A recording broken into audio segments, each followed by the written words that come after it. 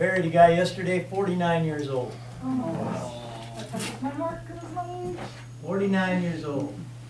He got baptized on his deathbed. Wow. He could barely speak. His lungs were gone, his breath was gone. But they baptized him on his deathbed there, and then they prayed the sinner's prayer with him. Said, I don't want to be in religion, I want to be a Christian. And so he prayed the sinner's prayer, and every word he prayed out clear as a bell. Wow. Awesome. Jesus saved him Yes. on his deathbed right there at 49. Was it worth it? All of those people in the audience, a lot of them didn't know Jesus. A lot of them didn't have any idea.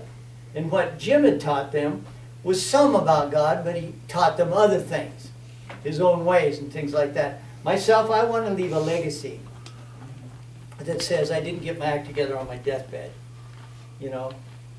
I don't know what your legacy is. I don't know what your desires are. But my desire is to please the Lord. My desire is to have enough power in my life to forsake my sin and live a holy life so the power of God comes through me in power and truth, rather than just hanging out here and pretending I'm a Christian. Yeah.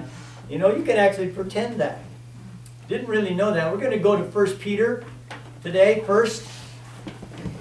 1 Peter 1. All right.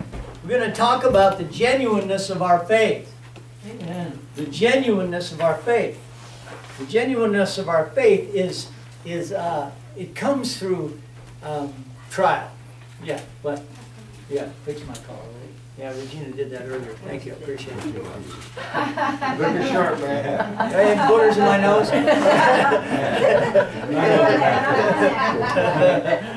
Here, come here.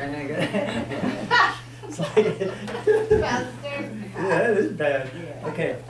Did you say no chapter? 1. Oh. The first chapter of 1 Peter. So, Father, we thank you for your word. Yes. Especially for your word, Lord. Yes. We are honored that you would give us your word. We are honored that you send Jesus to us to interpret your word. We're thankful, God, that you haven't given up on us yet. In Jesus' name. Amen. Amen. I'm going to read out of the Amplified Bible because I'm going to read out of the Amplified Bible. Because you want to. Oh, boy. Okay. Okay. When we get to the word obedience, that word obedience is to hear under.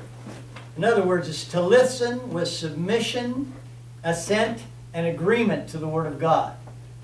With submission, assent, and agreement to the Word of God. So when we come into obedience to God, it means we come with, I agree with you, Lord, Yes. I assent to what you're saying, and I come in submission to what it is. Yes. Okay, that's what obedience is.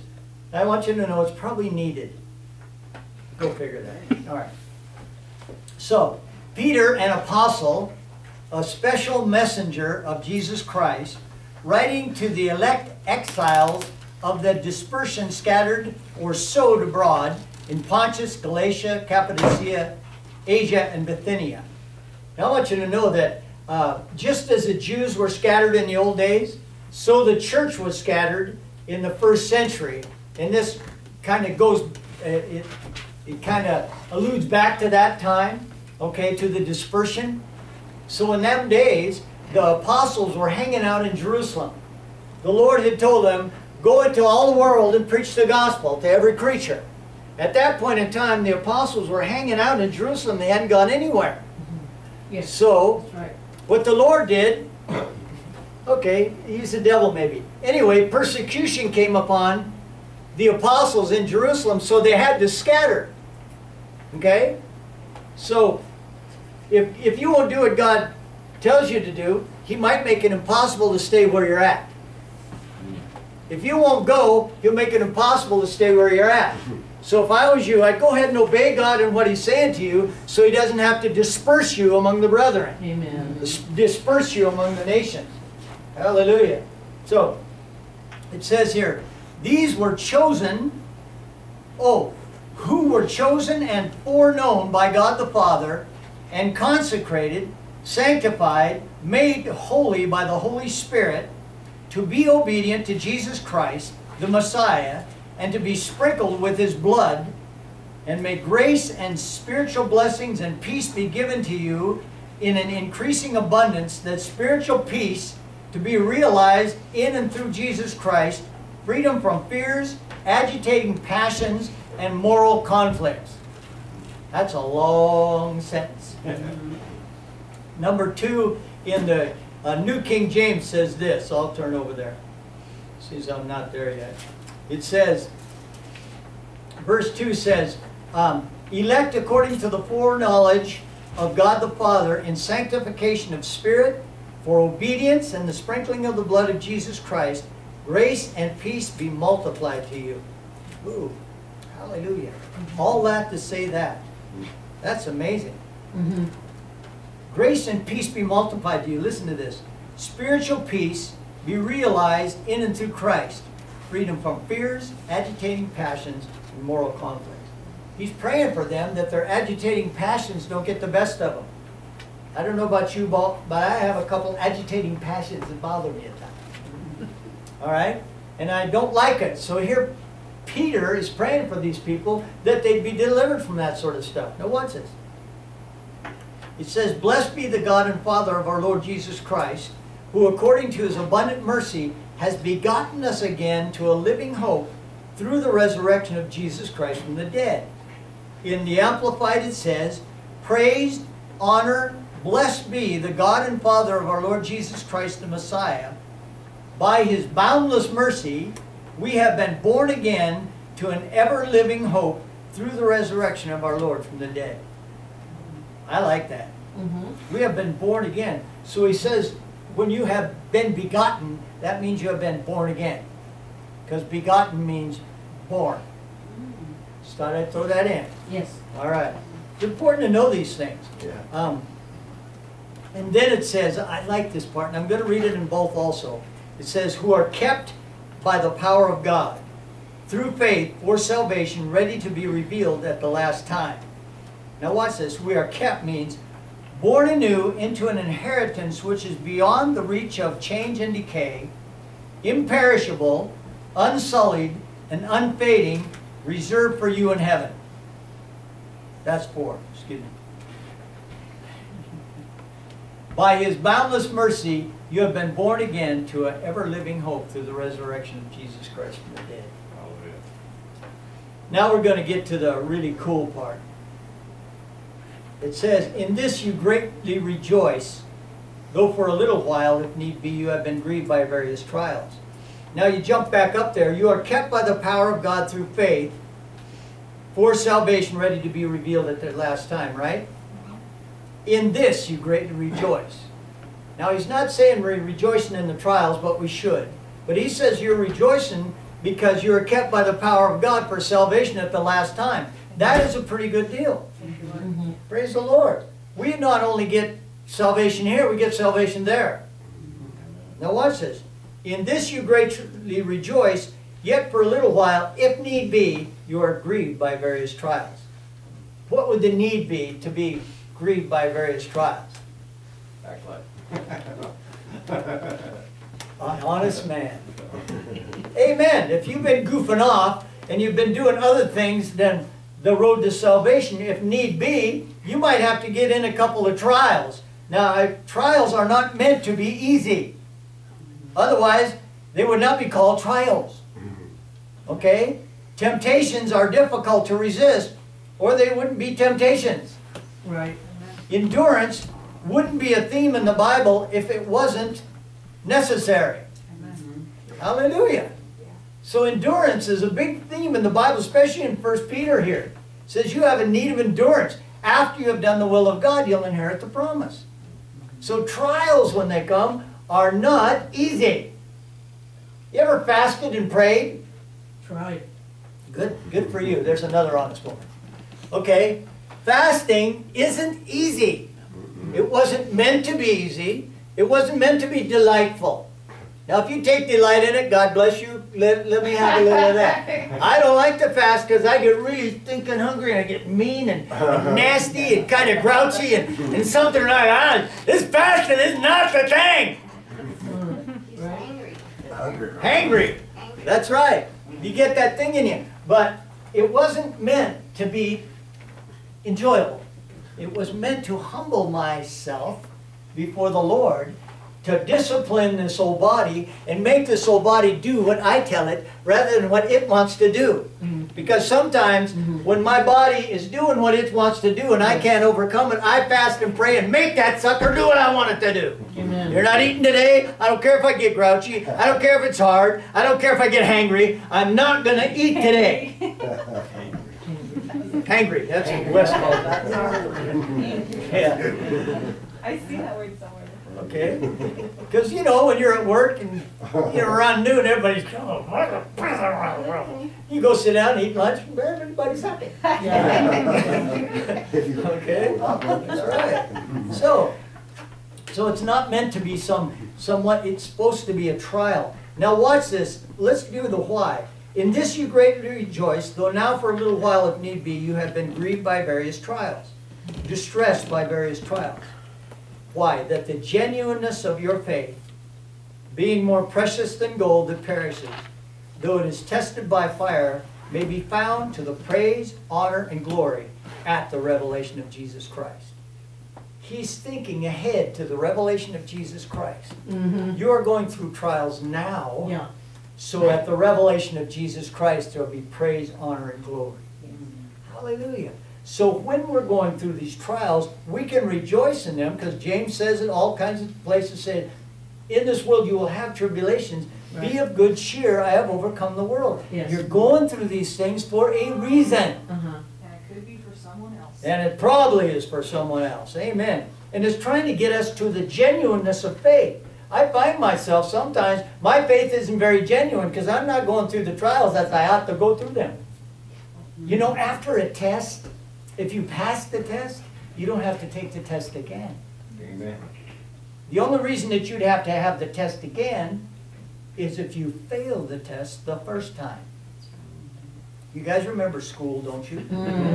Well, you're basically in a school right now, and the testing of your faith is so precious. It's just ridiculously precious because your faith is this thing that takes you into the glory. Yes. Hallelujah. So, now, watch this.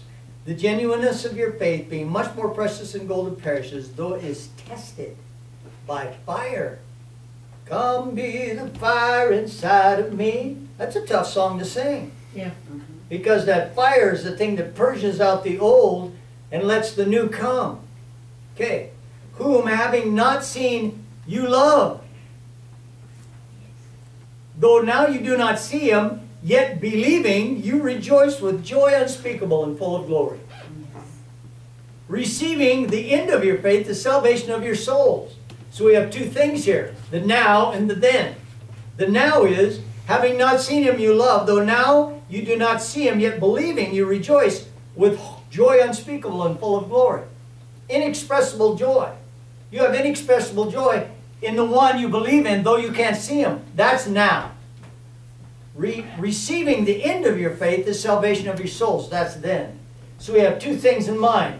The end is glory. The now is joy unspeakable and full of glory. These are pretty good things. Joy. You know, you choose to be joyful or not.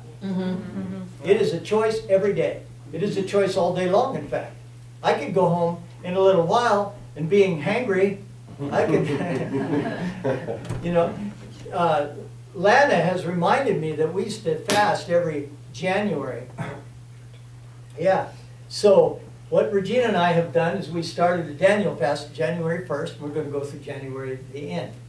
30 days, September, April, June, November. 31 days. 31 days of food? Yeah. So 31 days we do this Daniel fast, right? No sweets, no meats. Go 3 days. Pulse. In fact, I went 1 day without eating anything. I did not feel good. I was not happy. It was difficult for me. Yeah. It was supposed to be difficult for me, for crying out loud. Why? What? If it was easy, everybody would be doing it. Oh, yeah. If holiness was easy, everybody would be walking around laying hands on the sick and raising them from the dead. I want you to know, power. You like power? Me, I like power. Power is got only through holiness, and holiness is received only through humility, depending on the grace of God. You can't get holiness without being humble, Yes. because God resists the proud and gives grace to the humble. So if you want holiness, you need to be humble enough to receive it. You can't be looking down your self-righteous nose at some other guy thinking, well, I'm holier than he is. Right?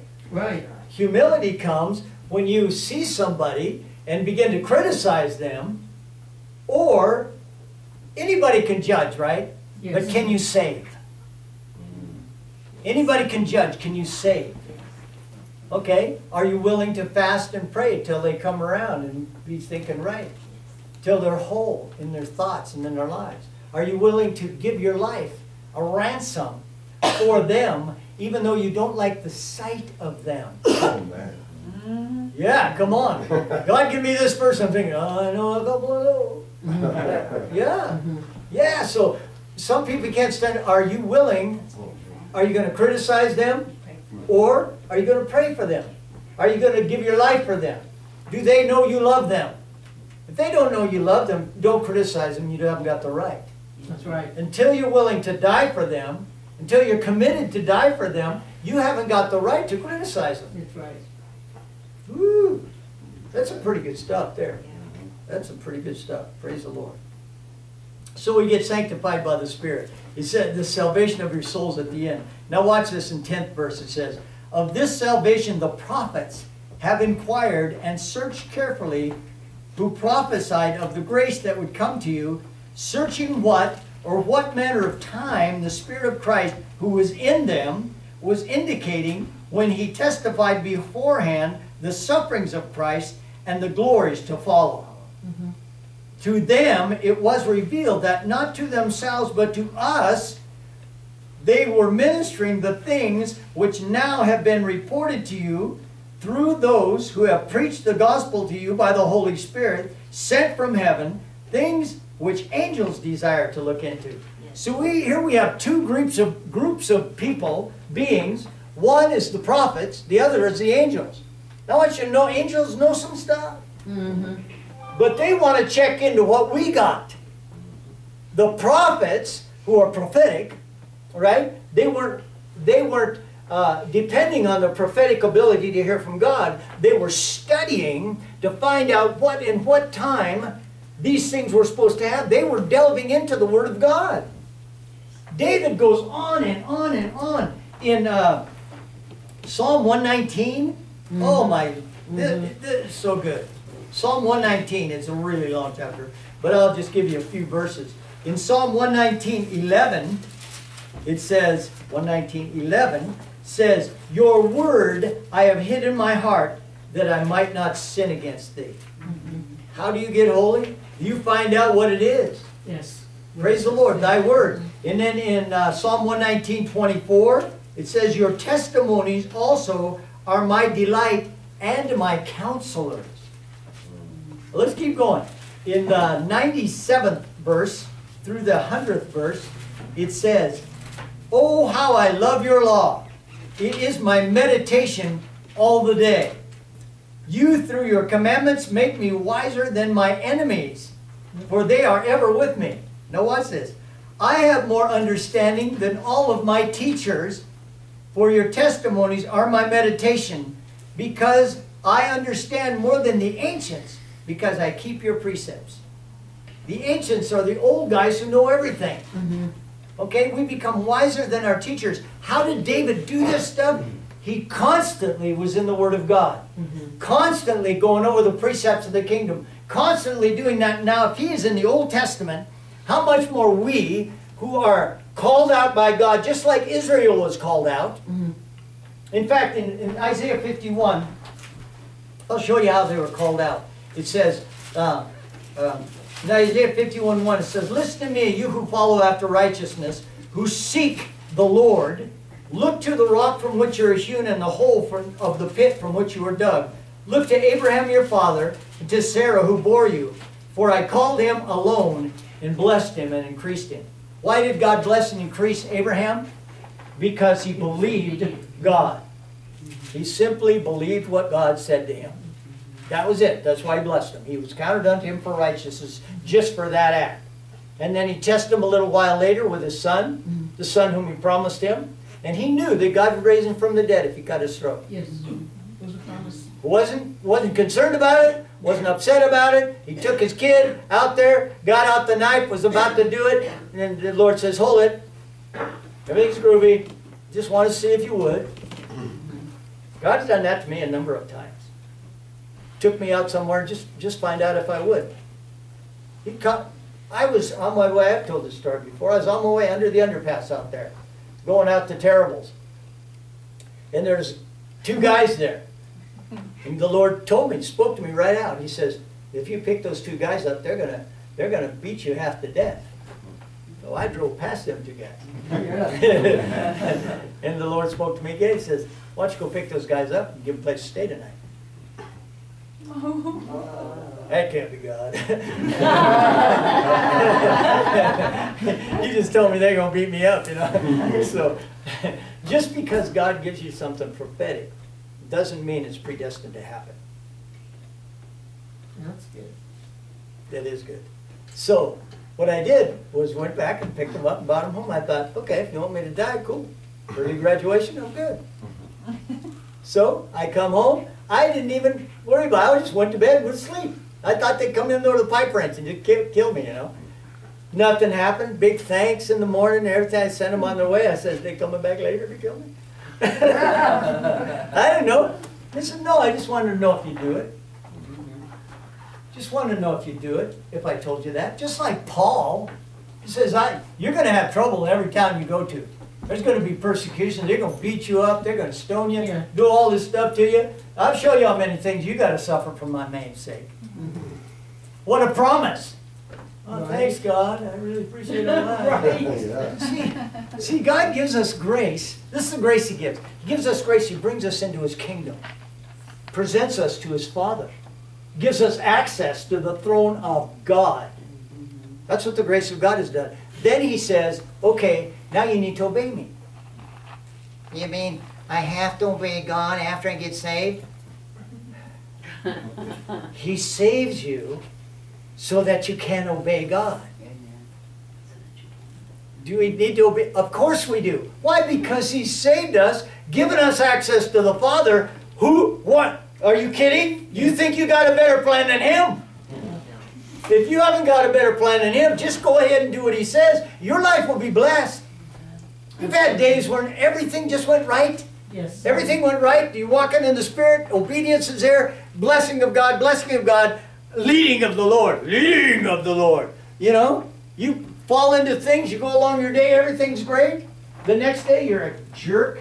Low down, dirty, rotten. Can't get your act together. Wonder why it isn't coming. Well, you didn't seek the Lord that morning. The morning before you did. Regina says, yes, you're a lot better preacher when you come over here and pray during the week. Of course. Of course. Yes. If I don't come over and pray during the week, pray for you, pray for you, pray for you, etc., and pray for what's going to go on, things go a little better. If I don't, I come over here Sunday morning trying to pick up music. Oh my God, that's when Matt comes in. Oh, I'll be done in a minute, Matt. You know, and this certain, you know, and I just studied a little bit of this. I mean, God gives grace. God gives grace. And even if you don't obey God, you'll probably get in. You'll probably get into glory. But what do we want? Because of His goodness. Do we want to wait till the last day? We do. What kind of legacy are we leaving? Is the Lord going to say, well done, thou good and faithful servant. Enter into the joy of the Lord. Or is He going to say, dude? You're waiting. Come on. Yeah, brother. He says, some are saved by fire, barely burning in. Others are saved, you know, different. So what do you want? It's kind of up to us. Yes. But I've blown it so much in my life, and now I'm 70 years old. Blah, blah, blah. Knock off the BS. You know God. God is bigger than that. Yes. God is a bigger heart than that, a bigger mind than that. Amen. He knows how to redeem everything from the past and bring you to a place of purpose now and give you a place with the glorious ones. Hallelujah. He just can and He will. But trying to act in faith without living a life in correspondence with it is really difficult. You ever tried to speak a word of faith? You know, half an hour before, you was off viewing pornography and doing your own thing, you know? And now you're going to come in and speak a prayer of faith over somebody? That just doesn't really happen. There's no power in that. There's no prayer of faith there. Why? Because you know you aren't functioning in faith. You know you're not doing what pleases the Lord. You know, God did stuff for people just because they pleased Him. Look at Enoch, for crying out loud. Took him to heaven. Why? Because He pleased him. Oh, you mean you can please Him? Can you do things that please the Lord? Absolutely. Can you do things that displease the Lord? Yes. Okay, it's just our choice. It's our choice to pick which one we're going to do. And if we do please Him all the time, we know that He will answer every prayer we pray. When you're in a place, you know there's no known sin in your life, you're walking the walk, you can speak the word of faith with confidence, knowing that God's going to answer your prayer. Yes. That is a very cool place to be. It's the best place to be. I just love that place. Sometimes I'm there, sometimes I'm not.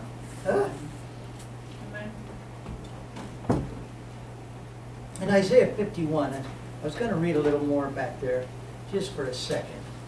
Isaiah 51, we read, oh, this is good. This is good. Okay, Isaiah 51, 6 and 7, it says, lift up your eyes to the heavens and look to the earth beneath. For the heavens will vanish away like a smoke, the earth will grow old like a garment, and those who dwell in it will die in like manner. So much for, no, I'm not going to say it. But my salvation will be forever, and my righteousness will not be abolished. Listen to me, you who know righteousness, you people in whose heart is my law, do not fear the reproach of men, nor be afraid of their insults. God was saying prophetically that in these coming days, if you're looking at the leaders and how terrible they're doing, you'll get confused in your head and forget about Jesus. Right. You get so into all this, pretty soon you just hate those guys because they're screwing up so bad, and they are screwing up so bad. And what you need to do is discern the thing they're doing wrong, but without getting angry at them, without getting resentful and bitter at them, and pray for them and find out what God wants you to do about it. Because in Nazi Germany, I want you to know, those people liked Hitler. Yes. They liked him. Why? Because he was bringing a country together. Yeah. Lo and behold, look what happened. You know, and then East and West Germany. Oh my God, those people, they were people, you know why they built the wall? They said you're building that so you can't come over here.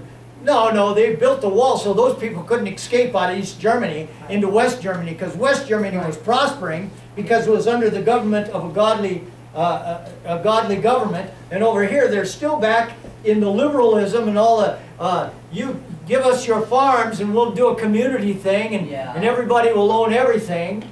Those farmers, they knew what was going on. They tried to get over to West Germany where they could have their own dang farm and do the right thing at the right, see? So they built that wall so they couldn't escape. And they did it through propaganda, they did it through subjugation. And that, there are so many parallels here. There are so many parallels. A friend of mine from China, I told you this before, she lives in China. She saw how communism overtook. It was through propaganda. Yes. Right. They fed the people propaganda long enough so they went for it. And then all of a sudden it went, yeah, we gotcha. Yeah. Now they're ruled. Yeah. Oh, anyway, that's how it happens through propaganda. But they will not triumph. I want you to know there's revival coming and is in this nation right now where Christians are standing up and pushing back the lies, and the lies are being exposed. But when you start walking in the kingdom, when you start walking in the righteousness of Christ, don't expect them to like you. No. Right. You remember Peter? the guy who wrote this book was walking along and his shadow was healing people? Yes. Dude, that's anointing. He was walking in the anointing, you know? He was walking in holiness and godliness and the Spirit. Bam, bam, bam, and they're getting healed. A couple months later, they crucified him upside down.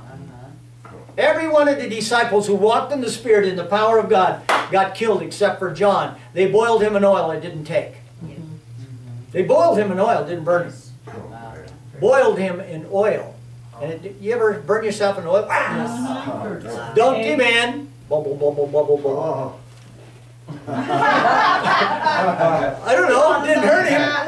Praise the Lord, yeah. So anyway, every one of those guys, but because they walked in righteousness, persecution came. And that's why I've been teaching, I believe that revival is here. Amen. And I believe that we're coming into this place where we're walking in holiness and the power of God. And as that begins to reveal itself, there's nothing wrong with the gospel. Right.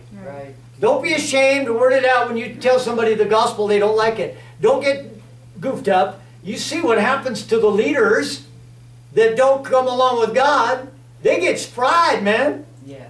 In Isaiah 51, go read it. But, so here we are walking in the gospel, and the Lord is teaching us in 1 Peter, endurance is the name of the game. Mm-hmm. You're going to be persecuted, but you're going to have power.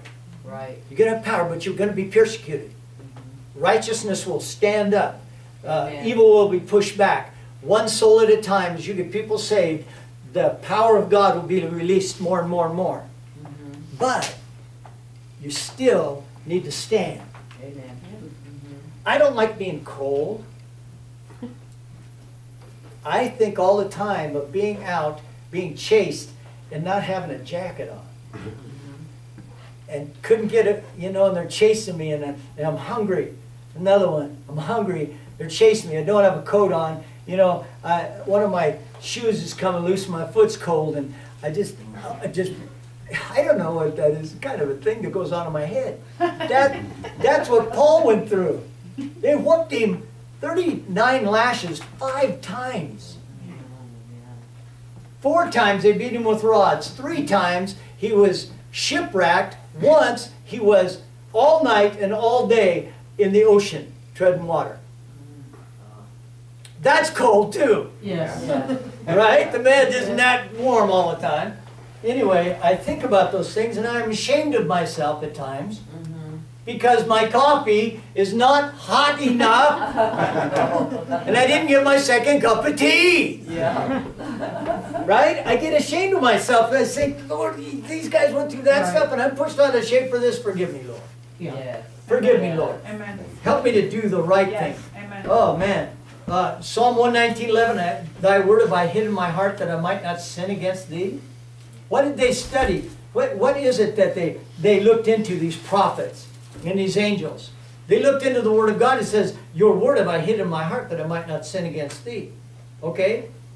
In Psalm 119:24, it says, Your law is my delight and my counselor. I read that? Yep. Okay, then that's enough of that stuff. So, yeah, praise the Lord. Okay, let's do just a short little Bible study, and then we're going to go to Ephesians. You guys got a couple minutes? Mm-hmm. Okay, somebody look up, let's all look up 2 Corinthians. 2 Corinthians, we'll start there in the 3rd chapter. Would somebody look up James 1 for me? Got it. Okay, you got that? We'll go to 1 Corinthians, 2 Corinthians 3. Would you read James 1, 2 through 4? I will. Okay. My brethren, count it all joy when you fall into divers temptations, knowing this, that the trying of your faith worketh patience. But let patience have perfect work, that ye may be perfect and entire, wanting nothing. Read 6. Okay? But let him ask in faith, nothing wavering. Yeah. For he that wavers is like a wave of the sea, driven with the wind and tossed. Yeah. How about verse 12? Verse 12, got it. Blessed is the man that endureth temptation, for when he is tired, he shall receive the crown of life, which the Lord has promised to them that love him. when he is tried, he will receive the crown of life. So blessed, blessed, blessed, blessed are you. Okay, so in 2 Corinthians 3, in the 18th verse it says, but we all, with unveiled face, beholding as in a mirror the glory of the Lord, are being transformed into the same image from glory to glory by the Spirit of God. In the fourth chapter, in the 6th verse it says, for it is God who commanded light to shine out of darkness, who has shown in our hearts to give us the light of the knowledge of the glory of God in the face of Jesus Christ. But we have this treasure in earthen vessels, that the power of God may be, that the excellence of the power may be of God and not of us. Now watch this. We are hard pressed on every side, yet not crushed. We are perplexed, but not in despair. Persecuted, not forsaken. Struck down, but not destroyed. Always carrying about in our bodies the dying of the Lord Jesus, that the life of Jesus may also be manifested in our body. You want the life of Jesus manifested in your body? Yes. Go through the trials. And then the life of Jesus. Now look at what it says. We have this treasure in earthen vessels, that the excellence of the power may be of God and not of us. And then he says we are hard pressed on every side. So we have the treasure of the Holy Spirit, the power of God in us, but we're hard pressed on every side. Why? So the glory of God might be revealed. That the life of Christ might be shown to people. God showed me a little while ago, I was out praying, I told you this last week, I believe. He said, go show them who I am. Go show them who I am. And I thought, all right. So all that day, I was chomping at the bit. Right? I wanted to show them who Jesus was. I only got 2 chances that whole day. It was tough, man. Because I was ready. You know?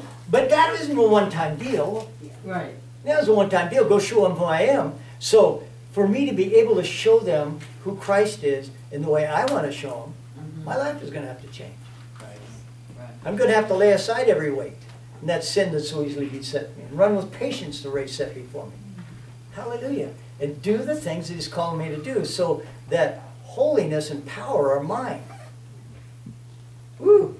I'm just so excited. Because if God commands you to go show them who he is, then God wants to show his power through you. Yes. It's just the way it is. So I'm expecting things. I'm not functioning by presumption, don't get me wrong. I go ahead and be led by the Holy Spirit. But when I have a chance, there's nothing wrong with the gospel. There might be something wrong with me that day, but there's nothing wrong with the gospel. There's nothing wrong with telling somebody about Jesus. No matter what. There just isn't nothing wrong with it. You're not giving them a platitude. You're not trying to just appease them. You're giving them life. There's nothing wrong. Regina got this word. It's just the other day. There's nothing wrong with the gospel. What are we sneaking around for? Who are we trying to please? Shrugging off sin, apologizing like we're spreading some kind of disease. I'm saying no way, no way.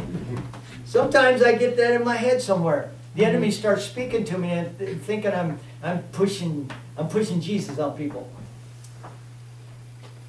Why not? Pushing, yeah. Let me push you into eternal life. Yeah. Is that bad for you? I don't know.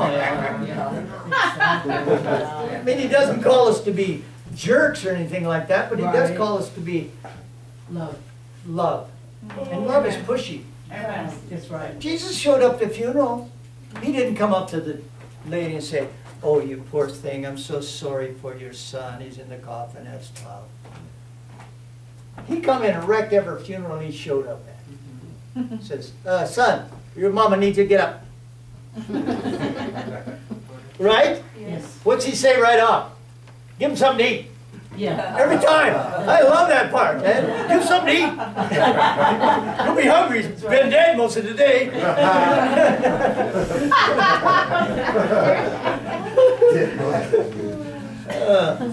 Praise the Lord. All right. Praise the Lord. So, yeah, show grace. Yeah, that's good. That's good. Okay, that's good. I did all that. Fine, Paul. Okay, we don't. Praise the Lord. So, There you go. I just want you to know revival is here. Amen. Amen. Amen.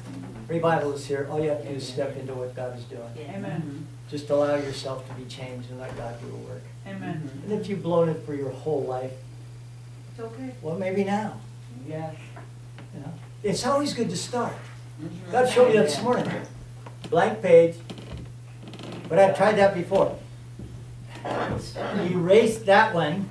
Okay?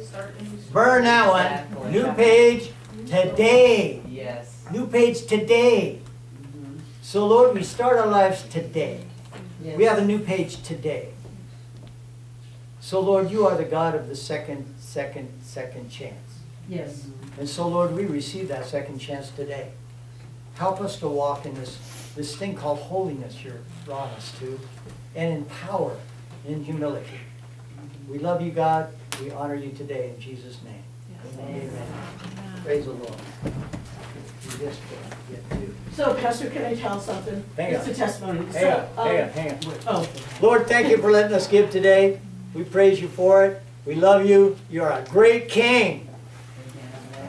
Amen. Go ahead. so I bought, 20 years ago, I bought an artificial tree, and it has fiber optics, and you plug it in, it has a little motor about this big, it's encased in steel. I've had that tree for 20 years, and I kept saying, I'm gonna get rid of it, it's getting old, and it's like an electric kaleidoscope. So all the fibers are different colors. Well, I've had this tree forever. So I went to take it apart after Christmas, and the tubes that you put into the kaleidoscope type thing, they just pop in and they pop out, and then all the branches lay down. Cool. So I went to take it apart, and the tubes wouldn't come out. And so I took something to try and tap them out. No, they were stuck in there for good. I couldn't move them. I tried all of them. They would not move, and I thought, well, I'm going to have Brian take it apart. So I laid it down to see why, and the whole thing was completely melted. Oh, wow. So it could have and should have caught fire. So I showed it to Ryan, and he said, Grandma, you have got angels around this house because that should have caught fire. It was completely melted. Everything was so melted it was fused together. Oh my gosh. Wow. Thank you, God. Thank you, God. Yeah, That's cool. that was God, so God. Praise the Lord. You know, that happened to me when I changed my stove, my potbelly stove I had sitting on the ground. I cut the legs off it so I could get it in my fireplace and let the chimney, okay? When I moved it finally, it was charred down on the, underneath the rock. Oh my gosh. That far on the wood, it almost through the whole floor. Same thing, same thing. Should have burnt the house down. God is good. He Hallelujah. takes care. Sometimes He we does. don't even know it. Yeah, I didn't know that, so. I left that tree running when I was gone all day, and yeah. Wow. Praise God.